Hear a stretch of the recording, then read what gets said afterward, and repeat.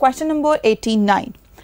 Improved breed of cattle and chickens are respectively. Again, a direct question from NCERT textbook.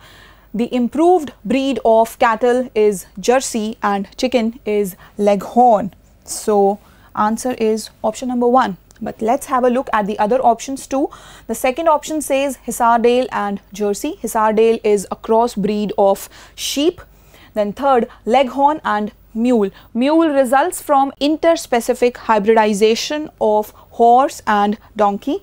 Fourth, Turkey and Bikaneri ewes. Turkey is a bird while Bikaneri ewes are actually the sheep. So answer is clearly 1. So let's just highlight option number 1, which is answer to this question. Let's move to the last question of this section, that is question number 90.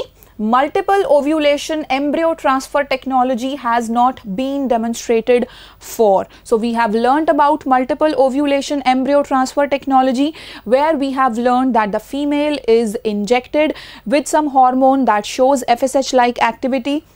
Then it super ovulates and then we do inseminate the female, maybe naturally or artificially. Then the eggs are collected and they are transferred into the surrogate mother. So multiple ovulation embryo transfer technology has been practiced for mares, buffaloes, rabbits, sheep, etc., but not for fishes. So the answer is option number 4, fishes.